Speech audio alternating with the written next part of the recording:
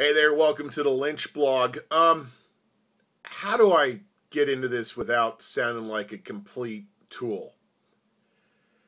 Have you been watching what's been going on in the Middle East the last several days with the protests, our embassies being stormed in Egypt, embassies stormed in Libya, our ambassador and 3 other Americans killed there, embassy stormed in Yemen, protests against Americans?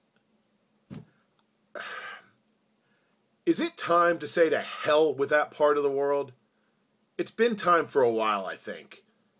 Those people don't like us. They don't want us there. They despise what we stand for. And they'd like to kill us.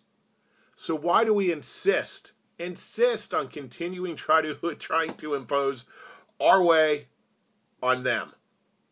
They clearly don't want it. I'm sure there's some people there who would love to have a democratic society, live free, enjoy all the perks and things that we do here in this country. But guess what? That's not this country. This is this country, and we need to start worrying about things here. Man, it saddens me to know how many American lives have been lost fighting these ongoing wars over there in an area of the world that, when you get right down to it, the only reason we have any interest there is because of energy. The oil dependency. Let's get real, man. Develop what we have here. Develop it here now. And cut ties off with that part of the world. Let them live, back in the Stone Age. Let them. If that's what they want, let them.